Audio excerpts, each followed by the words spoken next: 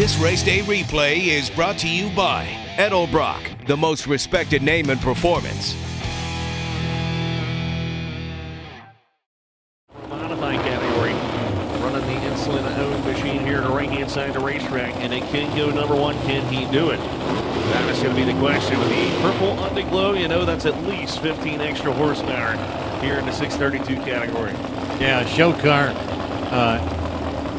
EnergyRacing.com. Here's the banners on both these hot rods. Robert Sellers and the Budweiser side of the racetrack, number 2. Bobby Hollingsworth and the Nelson Competition side of the racetrack, number 7. We'll see if the purple underglow is faster than the green underglow again.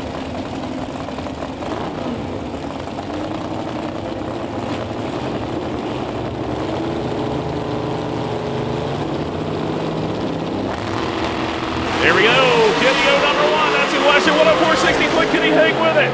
Top end charge about 441 with a 5. He goes number one right there, ladies and gentlemen. 632 cubic inches coming to life.